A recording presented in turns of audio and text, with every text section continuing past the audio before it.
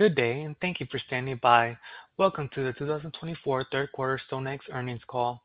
At this time, all participants are in listen-only mode. After the speaker's presentation, there will be a question-and-answer session. To ask a question during the session, you'll need to press star 11 on your telephone.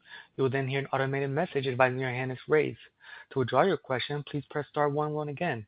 Please be advised that today's conference is being recorded. I would now like to hand the conference over to your first speaker today, Bill Dunaway, CFO. Please go ahead. Good morning. My name is Bill Dunaway. Welcome to our earnings conference call for our third quarter ended June 30th, 2024. After the market closed yesterday, we issued a press release reporting our results for our third fiscal quarter of 2024.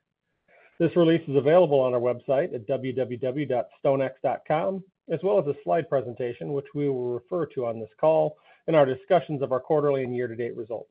The presentation and an archive of the webcast will also be available on our website after the call's conclusion. Before getting underway, we are required to advise you, and all participants should note, that the following discussion should be taken in conjunction with the most recent financial statements and notes thereto, as well as the Form 10-Q filed with the SEC. This discussion may contain forward-looking statements within the meaning of Section 27A of the Securities Act of 1933 as amended, and Section 21E of the Securities Exchange Act of 1934 as amended. These forward-looking statements involve known and unknown risks and uncertainties, which are detailed in our filings with the SEC. Although the company believes its forward-looking statements are based upon reasonable assumptions regarding its business and future market conditions, there can be no assurances that the company's actual results will not differ materially from any results expressed or implied by the company's forward-looking statements.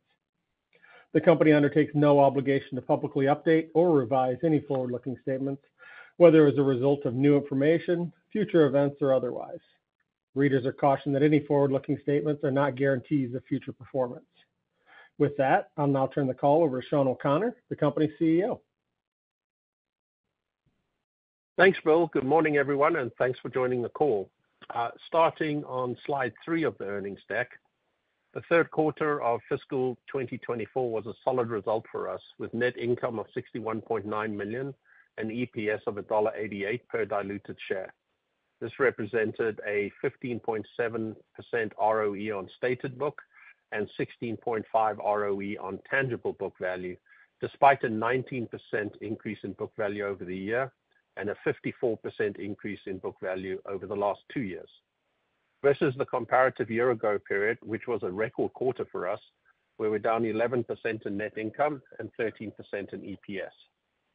On a consecutive quarterly basis, our earnings were up 17%, and our diluted EPS was up 15%. We had record operating revenues of $913.7 million, up 18% versus the prior year. Our operating revenues include not only interest earned on our client float, but also carried interest that is related to our fixed income trading activities. Net operating revenues, which net off interest expense, as well as introducing broker commission and clearing costs, were also a record and up 7% versus a year ago and up 11% versus the immediately prior quarter. Total compensation and other expenses were up 12% for the quarter, with variable compensation up 8%, which is in line with net operating revenue growth. Fixed compensation and related costs were up 22% versus a year ago and were up 6% compared to the immediately prior quarter, due in large part to severance costs relating to an executive officer. For the 9 months to date, we recorded earnings of $184.1 million, or $5.64 per share, down slightly versus the comparative period. On a trailing 12-month basis, our operating revenues were $3.3 billion, up 21% versus the prior 12-month period, and adjusted net income was $238.9 million, up 6%, with EPS of $7.21 per diluted share, down 4%. We ended our third quarter 2024 with book value just over $50.65, up 19% versus a year ago.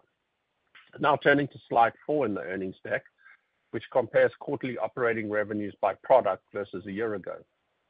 Generally speaking, the market environment was difficult for us, with extremely low volatility. In fact, the VIX was close to all-time lows during much of the quarter, which never negatively impacted revenue capture in most of our products. Low volatility and the resulting tough trading environment have characterized most of this fiscal year. This market complacency has been difficult to understand given the current geopolitical tensions, the election cycle here in the US and in many other countries, as well as the uncertain economic situation. As we know, volatility can change quickly, and indeed recent events over the last couple of days have proved this out, and we are hopeful we may see better market conditions ahead. However, we continue to see good client engagement and market share increases as evidenced by generally increased volumes across most of our products. The earnings power related to our enhanced client footprint should be evidenced with improved trading conditions. For the quarter, we saw strong revenue gains in listed derivatives, with both our institutional segments seeing strong volume growth of 41%, as we saw market gains with large institutional clients, offset by a 17% reduction in contract rates. Our commercial segment saw a 17% increase in volumes and a 10% increase in contract rates. Securities revenue was up 37%, with volumes up 37%, rate per million down 9%. FX and CFD revenues were up 6% due to small gains in both volumes and spread capture. OTC revenue was down 8%, largely due to volumes being down 10% versus a record prior year period. Payments revenue was down 5% due to a lower revenue capture as a result of tighter spreads in most of our key payment corridors. Physical revenues were down 17% versus last year's very strong quarter, due largely to a decline in our renewable fuels business. Our aggregate client float, which includes both listed derivative client equity and our money market and FDIC sweep balances, declined 10% versus the prior year.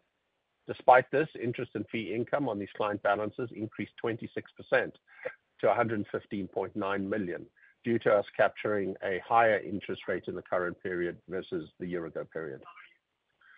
Turning to slide 5 and looking at the same data of the trailing 12 months, we can again see good revenue growth across most of our products, with the exception of physical contracts. Volumes were up across the board, except for FX and CFDs, which were down 12%. Again, on a long-term basis, this is an important indicator for us when it comes to measuring client engagement and market penetration. Revenue capture is largely a function of market conditions, and again, we see a mixed picture as market volatility generally retraced to lower levels compared to the prior year, with the exception of FX and CFDs, which experienced a higher increase in rate per million, up 34% versus the prior year. In addition, we continue to see the effect of a change in product mix in the securities revenue capture, with increased volumes in lower margin products. Turning now to slide 6, our segment summary, and just to touch on a few highlights before Bill gets into more details. For the quarter, segment operating revenues were up 18%, and segment income was up 17% versus the prior year quarter. All segments were up both in terms of revenues and income, except for payments, which was marginally lower. Our commercial segment had a record quarter in both operating revenues and segment income, with segment income up 7% off the back of a 4% increase in operating revenues, with increased revenues in listed derivatives and interest offsetting the lower OTC and physical revenues. On a sequential basis, operating revenues and segment income were up 31% and 47% respectively. Our institutional segment realized a 34% increase in operating revenues, which translated into a 38% increase in segment income, off the back of a strong increase in securities revenues and interest income. On a sequential basis, operating revenues were up 10% and segment income was up 1%. Retail was again a standout this quarter, with operating revenues up 5%, driving a 60% increase in segment income, highlighting operational leverage we have in this digital offering. On a sequential basis, operating revenues were down 6% and segment income decreased 17%. In our payment segments, operating revenues were down 4% and segment income was down 1%, primarily due to tighter FX spreads in our key payment corridors.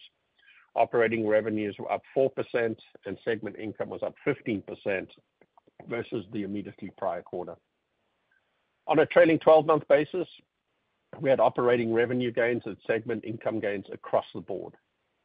Retail was again the standout, with segment income up 209%, followed by institutional up 17%, and payments up 19%.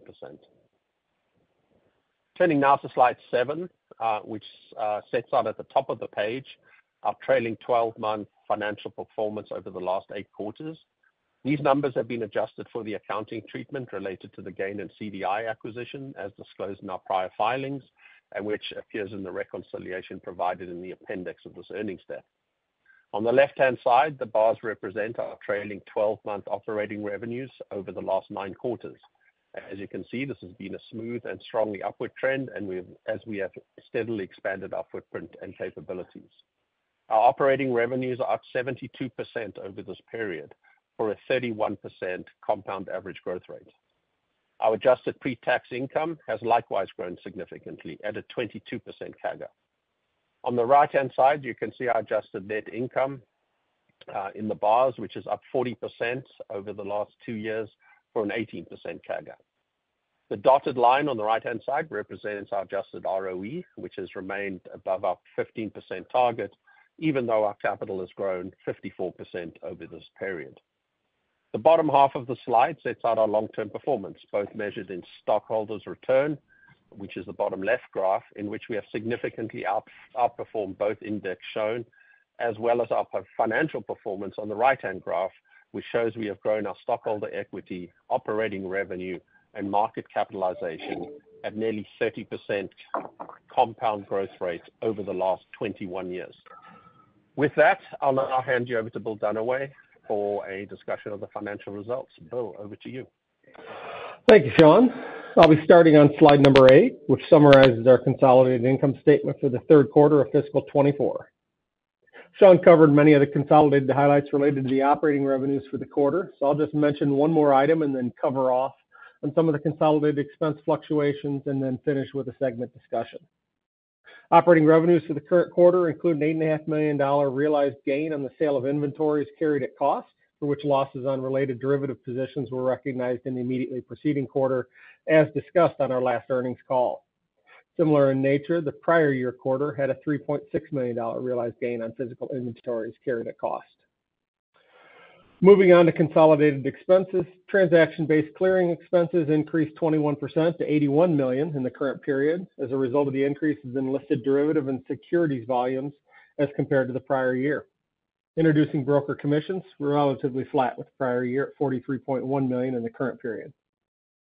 Interest expense increased $81 million versus the prior year, primarily as a result of the $72.7 million increase in interest expense related to our institutional fixed income business, as well as a $5.2 million increase in interest expense related to securities lending activities, both of which were due to the increase in short-term interest rates and, in addition, in the case of the fixed income business, increased volumes.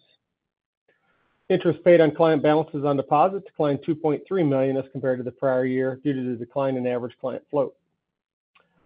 Interest expense on corporate funding increased $9.2 million due to the incremental interest on our March 1st, 2024 issuance of senior secured notes due 2031, which allowed us to extend our debt maturity profile and bolster our liquidity.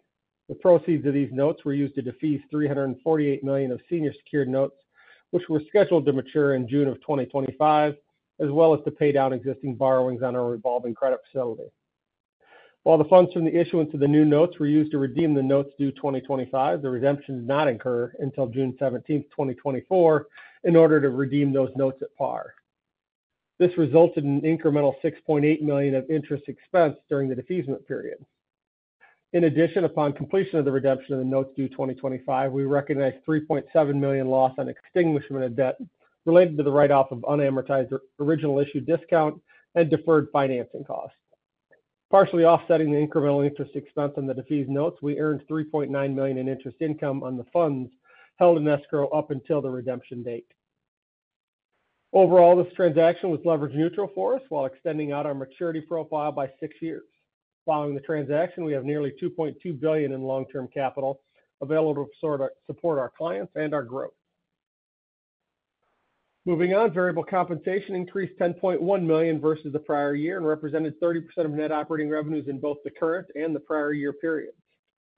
Fixed compensation increased $20.8 million or 22% versus the prior year, which was partially driven by a $4.1 million increase in severance as compared to, or $4.1 million in severance costs as compared to $700,000 in the prior year, as well as a $1.8 million in accelerated share-based and long-term incentive compensation related to the departure of an executive officer. In addition, non-variable salaries increased $8.8 million, or 13%, due to a 12% increase in headcount, resulting from an expansion of our capabilities among our business lines, as well as in support areas to facilitate this business growth, as well as annual merit increases. Fixed compensation increased 6% versus the immediately preceding quarter, primarily due to the increase in severance and acceleration of share-based compensation and long-term compensation I just noted. Other fixed expenses increased $15.8 million as compared to the prior year, including a $6.1 million increase in professional fees, primarily due to an increase in legal fees, a $5 million increase in non-trading technology and support, and a $3.5 million increase in occupancy and equipment rental, principally driven by the acquisition of additional space in London and a continued build-out of our offshore presence in India. Compared to the immediately preceding quarter, other fixed expenses increased $1.4 million, principally driven by a $700,000 increase in professional fees and a $700,000 increase in trade systems and market information. Finally, to close out the discussion of expenses, we had a favorable variance in bad debts net of recoveries of $5.8 million and $900,000 versus the prior year in the immediately preceding quarters, respectively. The other gain of $1.8 million in the current quarter is a class action settlement received in the commodity exchange gold futures and options trading matter. Net income for the third fiscal quarter of 2024 was $61.9 million, which represents an 11% decline versus a very strong prior year period. Net income increased 17% versus the immediately preceding quarter. Moving on to slide number 9, I'll provide some more information on our operating segments. Operating revenue in our commercial segment increased $9.5 million versus the prior year, and $61.7 million when compared to the immediately preceding quarter. The increase versus the prior year was principally driven by a $16.4 million increase in derivative operating revenues driven by increased volumes and widening spreads in London metals markets following the U.S. and U.K. sanctions on Russian metals. In addition, interest earned on client balances increased $10.2 million as compared to the prior year due to higher interest rates realized on client balances. Offsetting these increases, operating revenues from physical transactions declined $11.7 million, despite the realized gain on the sale of physical inventories carried at cost I mentioned earlier, principally due to very strong performance in renewable fuels in the prior year. Finally, operating revenues from OTC derivatives declined $5.7 million as compared to the prior year, primarily due to a 10% decline in OTC volumes, primarily in Brazilian markets. Fixed compensation and benefits increased $3.5 million versus the prior year and $3 million versus the immediately preceding quarter, primarily due to increased headcount and $600,000 in severance costs in the current period. Other fixed expenses increased $4.6 million versus the prior year, but were down $500,000 versus the immediately preceding quarter. As compared to the prior year, we had increases in professional fees and selling and marketing. Partially offsetting these increases, we had a positive variance in bad debts net of recoveries of $5 million compared to the prior year. Segment income was $125.7 million for the period, an increase of 7% versus the prior year and 47% versus the immediately preceding quarter. As a reminder, in the first quarter of fiscal 2024, we started to allocate a portion of our corporate expenses to each of our 4 operating segments, including costs associated with compliance, technology, credit and risk, human resources, and occupancy. We provide this allocation in each of our segments for the current period and will continue to do so prospectively. However, we have not calculated similar allocations for previously reported periods. For the current period, this allocation of corporate costs for our commercial segment was $8.9 million. Moving on to slide number 10, operating revenues in our institutional segment increased $127.8 million versus the prior year, primarily driven by a $99.6 million increase in securities operating revenues compared to the prior year as a result of a 37% increase in the average daily volume of securities transactions, as well as the increase in interest rates. The increase in securities ADV was driven by an increase in client volumes in both equities and fixed income markets. Interest income earned on client balances increased $13.6 million versus the prior year as a result of the increase in interest rates realized on these balances. which is partially offset by 9% and 24% declines in average client equity and average money market and FDIC client sweep balances, respectively, versus the prior year. Interest and fee income earned on client balances was up $4.7 million versus the immediately preceding quarter. The increase in securities ADV drove a $79.4 million increase in interest expense versus the prior year. Interest expense related to fixed income trading and securities lending activities increased $72.7 million and $5.2 million respectively as compared to the prior year, while interest paid to clients decreased $3.8 million due to the decline in client balances. Segment income increased 38% to $62.2 million in the current period, primarily as a result of a $37.4 million increase in net operating revenues, which was partially offset by a $4.2 million increase in fixed compensation and benefits, as well as a $1.6 million increase in other fixed expenses. Segment income increased $900,000 versus the immediately preceding quarter. For the current period, the allocation of corporate costs for our institutional segment was $13.1 million. Moving on to the next slide, operating revenues in our retail segment increased $4.7 million versus the prior year, driven by a $4.8 million increase in FX and CFD revenues as a result of an 8% increase in rate per million as compared to the prior year. Operating revenues declined $5.8 million versus the immediately preceding quarter, despite an 8% increase in ADV due to a decline in RPM, which was at an all-time high in the preceding quarter. Segment income was $27.6 million in the current period, which represents a 60% increase over the prior year. This was the result of the 5% increase in operating revenues, as well as $1.7 million and $2.5 million declines in fixed compensations and other expenses, respectively, as compared to the prior year. In addition, in the current quarter, we received $1.8 million in the Gold Fix class action matter. For the current period, the allocation of corporate costs for retail segment was $11.9 million, and segment income declined $5.6 million compared to the immediately preceding quarter. Closing out the segment discussion on the next slide, operating revenues in our payment segment declined 4% versus the prior year, despite a 6% increase in ADV, as the rate per million declined 13% as compared to the prior year. Segment income declined 1% to $28.2 million in the current period as a result of the decline in operating revenues, which was partially offset by a $1.1 million decrease in fixed compensation and benefits. Segment income increased $3.6 million versus the immediately preceding quarter, and for the current period, the allocation of corporate costs for our payment segment was $5.3 million. With that, I'd like to turn it back over to Sean. Thanks, Bill. Moving on to slide 13, which sets up the high-level strategic objectives that we are focused on. This basic approach and strategy has been unchanged for over 15 years and has served us well. And we have mentioned and discussed it on numerous calls before, but I think it's probably worth repeating again. We remain in a constructive industry environment, which aligns with our strategy, which is summarized on this slide. Following the financial crisis, there was a comprehensive and significant response from the regulators around the world to create a more robust and durable financial market. The key impacts of this were a massive increase in costs due to more complex process and oversight, as well as dramatically increased capital requirements. This made it difficult for smaller firms and those with narrow product offerings to generate sufficient revenue to remain viable, given the cost and capital requirements. As a result, there has been and continues to be a fairly dramatic consolidation in our industry. This can be evidenced by looking at clearing FCMs and broker-dealers, the number of which has massively declined. We have directly participated in this process through some of our acquisitions and have also benefited indirectly as clients have been forced to find new firms for their business. In addition, we have seen a fairly significant withdrawal from our markets by the big banks as capital requirements have forced them to reevaluate their strategy. The large banks in aggregate still account for the majority share of the market, but they are retreating, which creates a significant opportunity for us.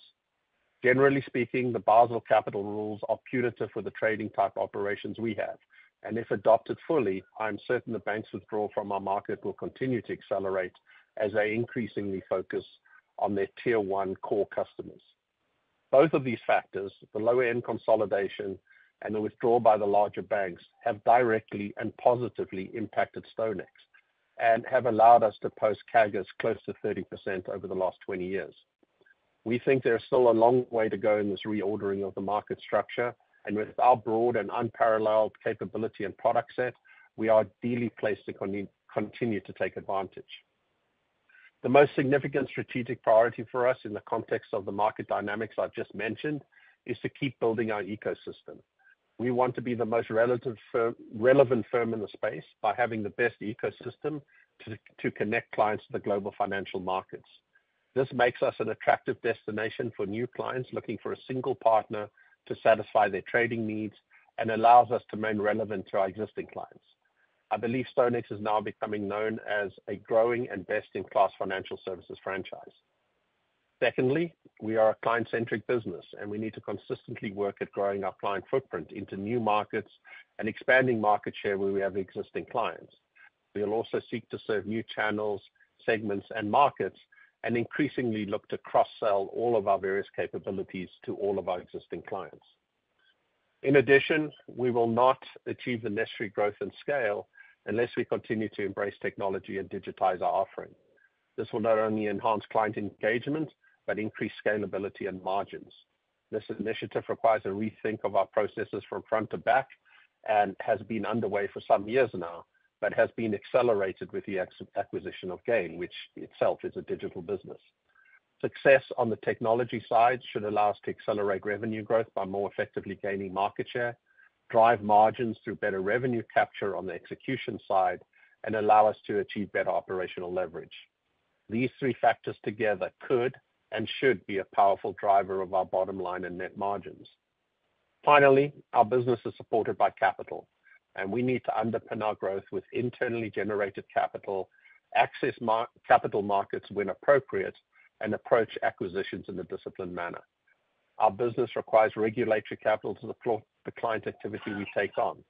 We believe that most of this capital should be in the form of permanent equity capital to provide the fortress balance sheet that will define a long-term client franchise. Moving on to the last slide, and in conclusion, we achieved solid results in the third fiscal quarter 2024, delivering record operating revenues of $914 million, up 18%, earnings of $61.9 million, and a diluted EPS of $1.88. This represents a 15.7 ROE on stated book, ahead of our long-term 15% target. For the trailing 12 months, we generated net income of $234.8 million, and EPS of $7.21 per diluted share. In some ways, the clearest and best measure of financial performance is the growth in book value per share, which for the last year is up 19%. We are pleased to see that our business continues to generate strong long-term returns for our stockholders, despite lower volatility and more challenging trading conditions, which demonstrates the multiple drivers of our results and the diversification of our business. When our performance is viewed through a slightly longer-term lens, such as trailing 12 months over the last 2 years, which evens out the quarterly anomalies, our results continue to show a strong upward trajectory, growing our operating revenues at a 31% CAGR, which is up 72% over the last 2 years, and our adjusted earnings at an 18% CAGR, which is up 40% over the last 2 years. Over these last 12 months, we continue to see growth in client trading volumes across most of our products and in operating revenues across all of our segments, which speaks to the growth of our underlying client base and engagement. This should result in enhanced long-term earnings power as trading conditions improve. As a reminder, our 2024 fiscal year, we celebrate our 100-year anniversary of our namesake legacy company, Stone & Company. Again, remarkable to think what started as a small door-to-door egg wholesaler has since grown into a global financial franchise spanning over 80 offices across 6 continents. Our long-standing track record sets a standard we believe is largely unmatched in our industry, yet we recognize we are still far from realizing the full scope of the opportunities and the market share available to us. With that, operator, let's open the line for questions. Thank you. At this time, we'll conduct a question-and-answer session. As a reminder, to ask a question, you'll need to press star 11 on your telephone and wait for your name to be announced.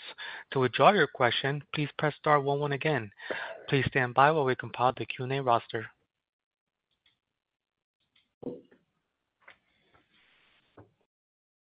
Our first question comes from the line of Dan Fannon of Jefferies. Your line is now open. Thanks. Good morning, Sean. Bill, how are you guys? Hey, Dan, how are you? Good Yeah, how are morning. you? Good, thanks. I'd like to start just on the short term, just given all that's happened here in the last, kind of handful of trading days. Would be curious about what you've kind of seen through your platform, both from a volume perspective, which I assume is elevated, but maybe also on the balance side. And curious if you would characterize this as good or bad volatility as we kind of get to some of these, very quick moves and extremes. And I know volatility's been low, as you highlighted, Sean, in your prepared remarks, but just a little more context around the more recent would be helpful.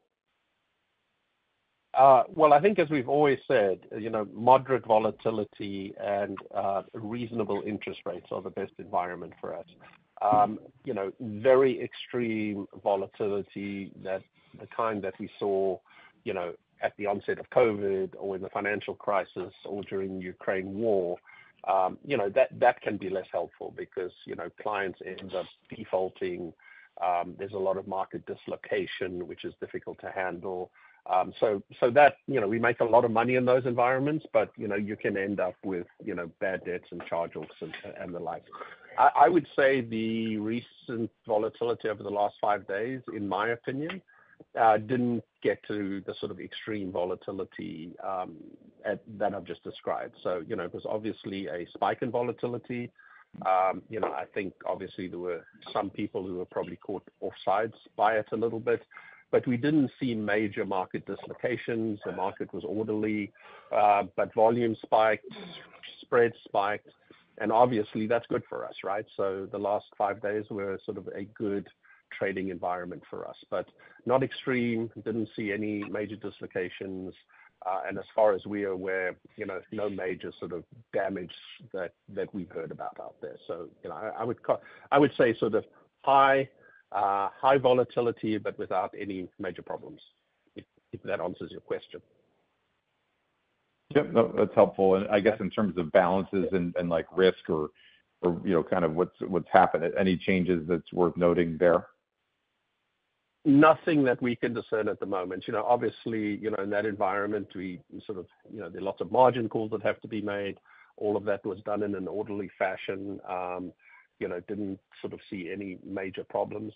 What does tend to happen, though, if this volatility continues, and, I think we were at extreme low volatility, so, even though the VIX is probably going to come off the sort of 60 spike it hit, I think we may be in for slightly higher volatility and not go back down to the lows.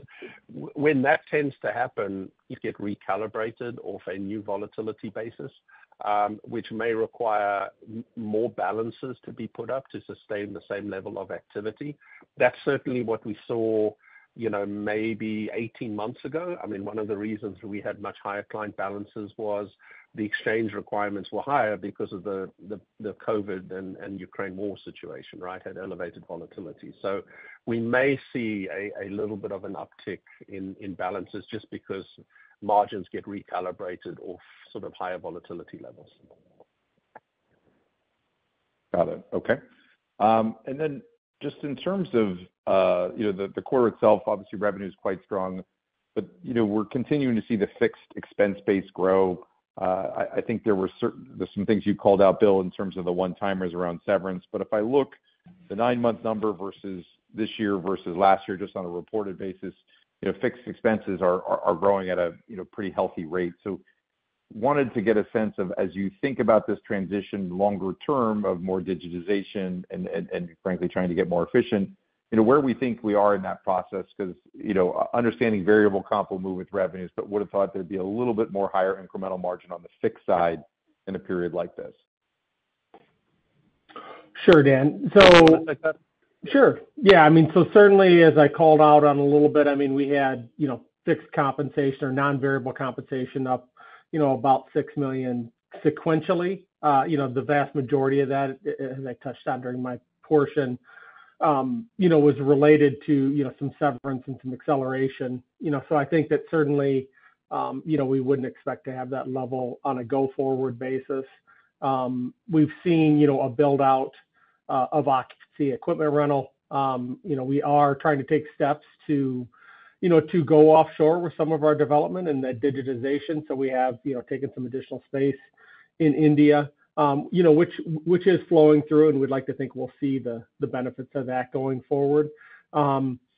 So, obviously, I think that we have seen, a pretty good growth. We'd like to think that certainly it's a focus for us going forward to try to drive the operating margin that we have and really focus on, the growth in the fixed side. Some of them, end up being a little bit out of your control, like professional fees, et cetera.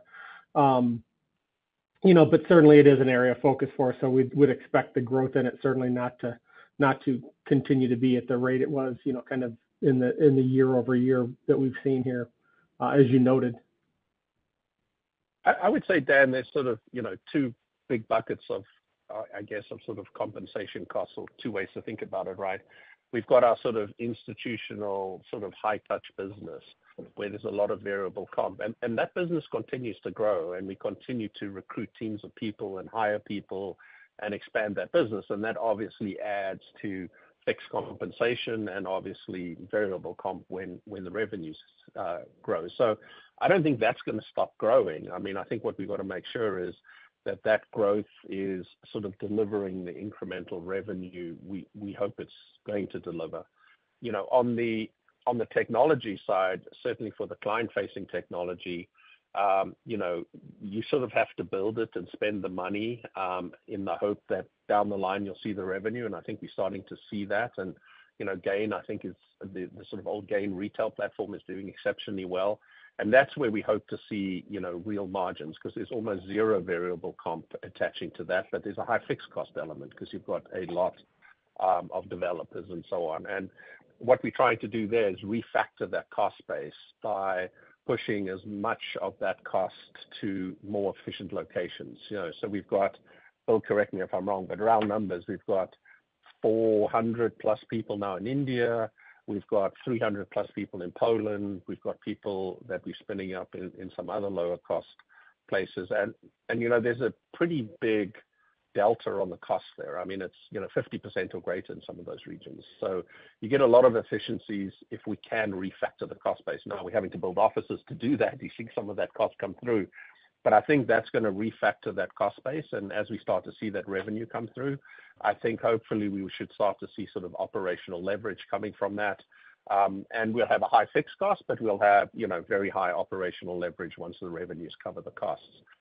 The other thing we're doing internally is, we're undergoing a little bit of a internal reorg to try and simplify our tech stack, try and centralize and get some efficiency out of, things we believe are sort of utility functions within the company. So we're working hard to try to see that we can make that spend as efficient as possible. So I don't know sort of at the end of the day what that means. I mean, you may still see costs go up because you may find we continue to expand on the high touch side and we continue to add people.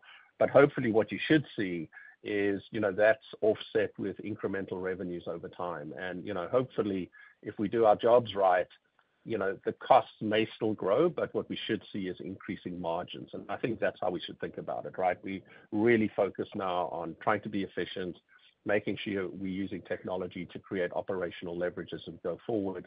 So we want revenues to grow, costs may grow, but what we definitely want to see is increased margins. Understood.